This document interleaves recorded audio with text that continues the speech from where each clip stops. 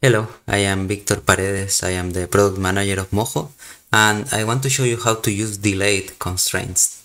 So first, we have this tentacle here again, and I can animate this tentacle by rotating the bones. So I can go to any frame, and I can just rotate this, and you can see I can animate the tentacle. But now, if I move it, you can see it is actually being animated, but the movement is a bit stiff, okay, because everything is happening at the same time.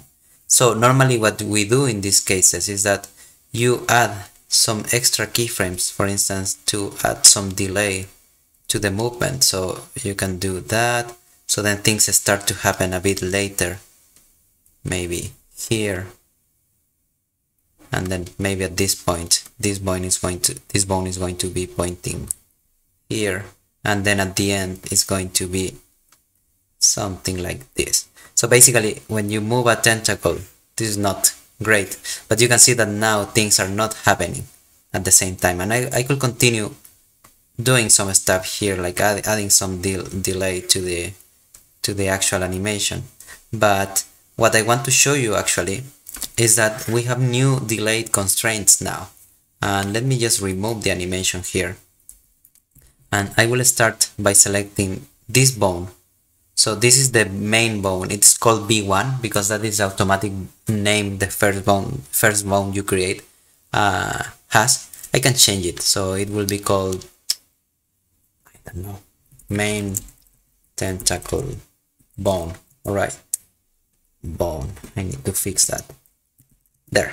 Okay, so this is the name of this bone. So now I can select the second bone here, and I can go to bone constraints. So I just use the select bone tool. I selected the bone, and then I open this little window here, bone constraints, and here you have the control bones options. All right, and here we have angle, position, and scale, and I will use angle in this case. So I will just tell the software, okay, I want the bone that is selected, which is this one, to follow the main tentacle bone, and to copy its movement at 100% and with 0 frames of delay.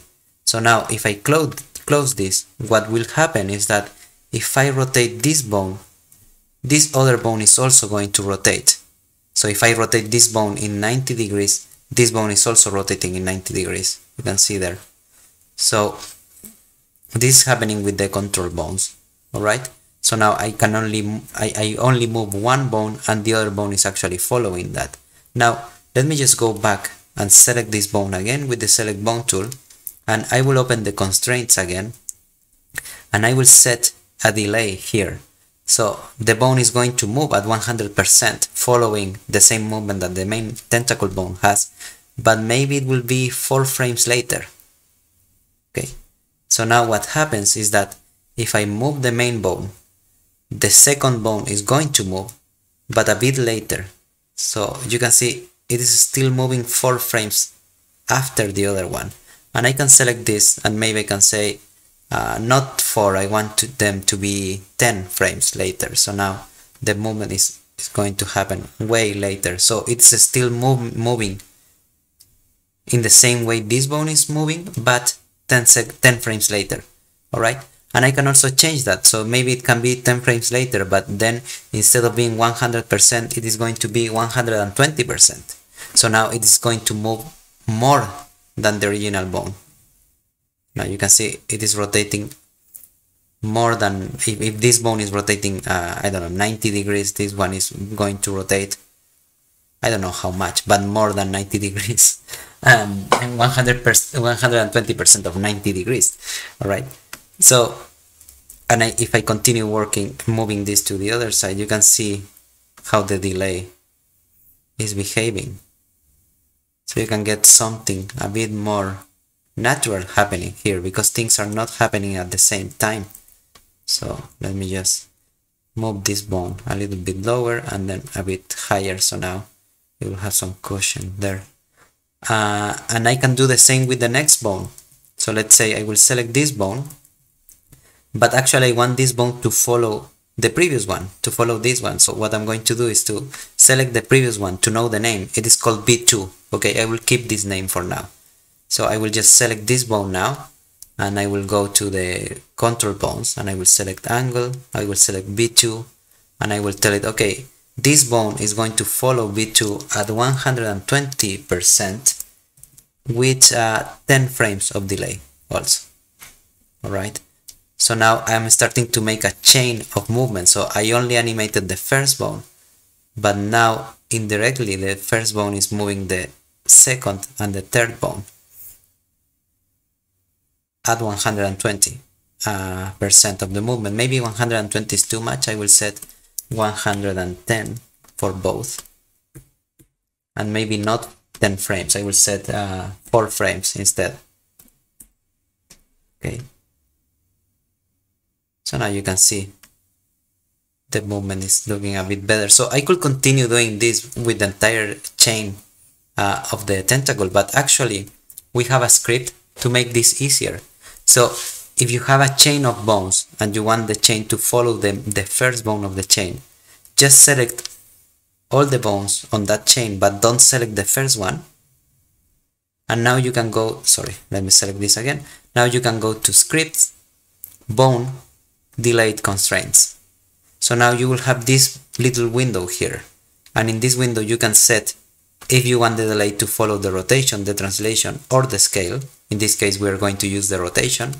What percentage do we want? So it can be 110%, and the frame delay, let's keep it on 4 frames there. So now if I hit OK, the software automatically will apply that delay to the entire tentacle. So now if I move this bone, you can see everything is following that. So now just by moving this bone up, everything is reacting to that. So you can get a nice fluid movement there, and you can increase or decrease the percentage of movement. I can select these bones again. If I am not happy with this, I can run the script again, and maybe I want 120% just to see how it goes. So yeah, I think that looks better, at least for me.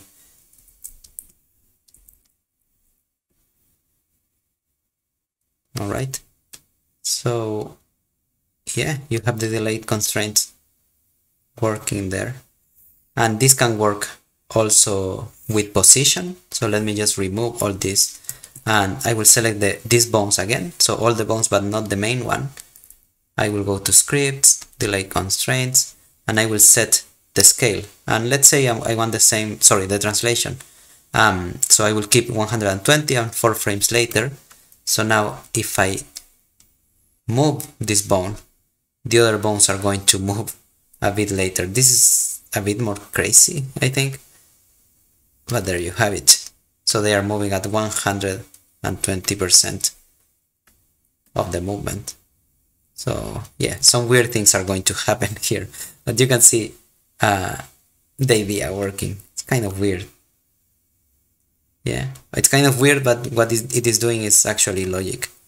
And I can combine because I already applied angle for this, so I can still animate the angle on top of that. So now it's changing the position and the angle. So it's doing weird stuff. But yeah, now you have like a proper monster moving here. Let me just remove all this. You can apply it to the scale. So I can select this again, go to Scripts, Delay Constraints, Scale, and I will keep the same. So now if I scale the first one, the second one it's going to scale later, and the other later and later. So you get that. So I can just control the scaling there. So it's a weird, but it can be a cool effect, I think. And of course you can combine that with the rotation. So now the bones are rotating and scaling with a delayed constraint. And you can change the position too if you want to totally break this. I can just change the entire position here. Yeah, this is exactly how a tentacle moves. You see? But anyway, that is the delay constraints. If you want to disable all this, you can just select the bones, go to the bone constraints, and select none for angle, none for position, and none for scale. Alright. Now, one last thing I want to show you, and actually for this I'm going to create a simpler file. A very simple file. And I will just create two bones, and I will set the second bone to follow the first one. So it will follow the, let's say it will follow the angle, the position, and the scale also. But for the delay, I am going to set negative frames.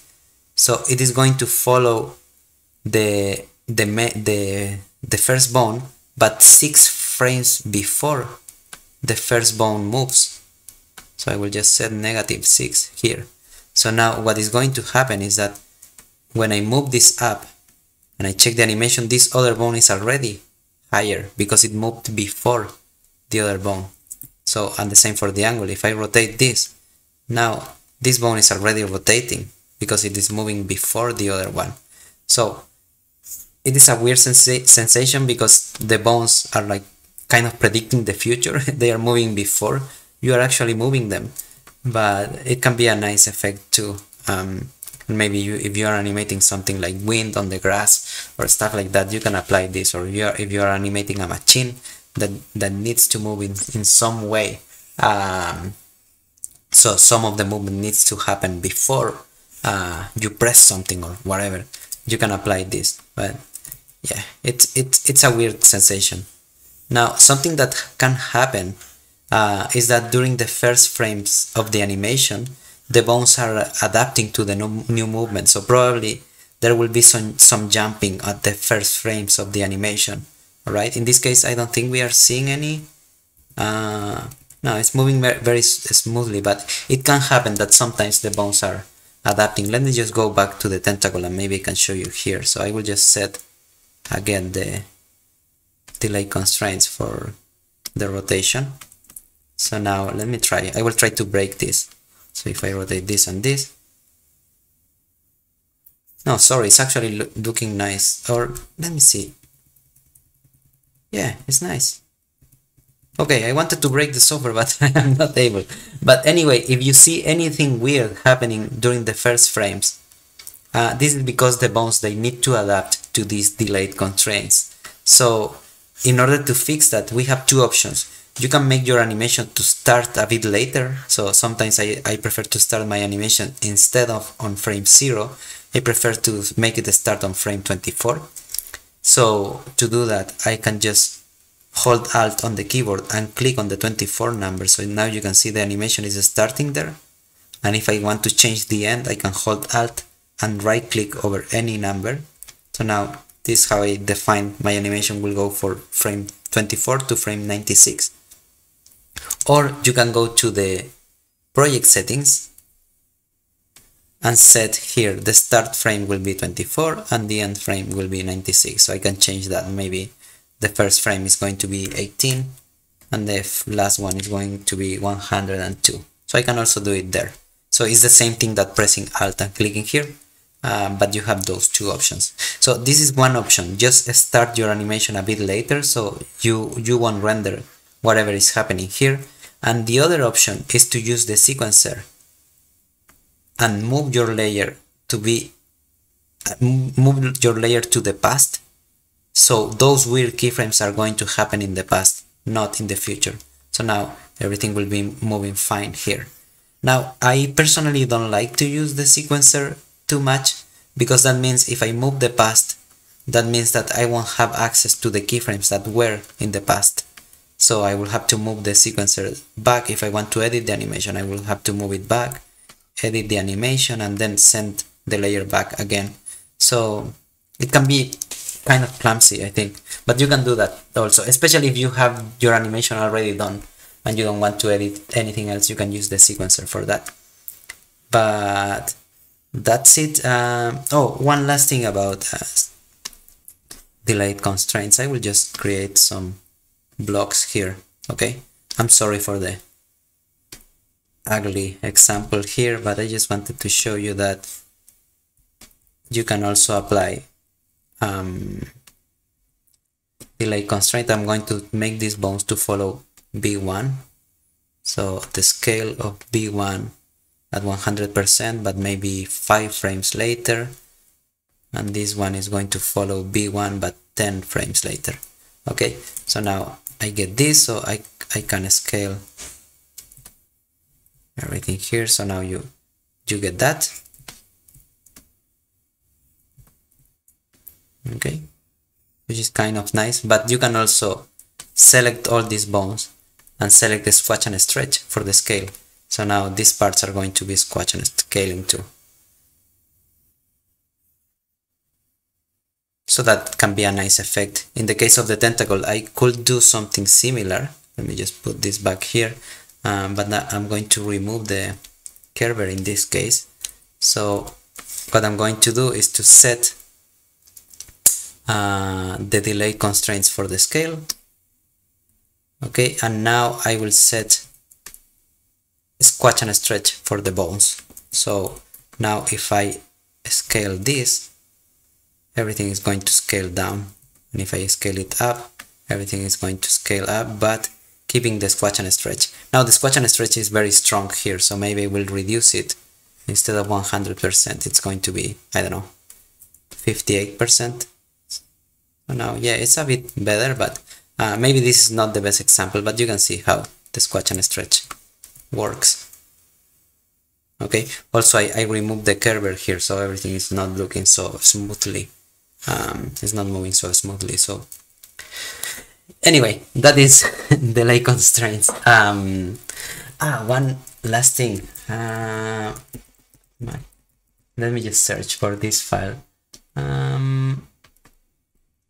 You can create some kind of crazy machines with this. Let me just show you this one. This machine is actually moving, and the only bone that I animated is this one, this feet here that is selected. Everything else is moving with delay constraints and some dynamics there. So you can also do that, like create some crazy robots with this if you really want. I can create a tutorial for this. Is an old technique created by another person. I don't remember the name now, but it is a cool technique to create machines, and now with delay constraints you can make legs to move a bit later and follow the main leg there. So yeah, this is the kind of stuff you can do with delay constraints. Alright, thank you very much for watching. Bye.